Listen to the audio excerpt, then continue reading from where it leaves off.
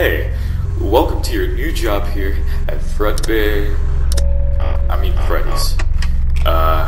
If you're hearing this, congratulations, you're our new night guard. Throughout the week, you'll be here to watch over the building, make sure no one gets in or out. Fazbear Entertainment wants everyone to forget what happened at Freddy's. Freddy's is truly meant to be a magical place for kids and grown-ups alike, where fantasy and fun come to life. There's also potential for legal issues to come up, so Fazbear Entertainment is not responsible for property or people being damaged here. This job may seem easy, but there is a catch. You might have seen our animatronic mascots by now. If not, you can see them on the cameras through the tablet we've provided you with. While they're programmed to move around during the day, they've recently begun roaming around at night. It could be about their servos. As far as we know, they'll still think there are people to entertain around at night, and you just happen to be the people.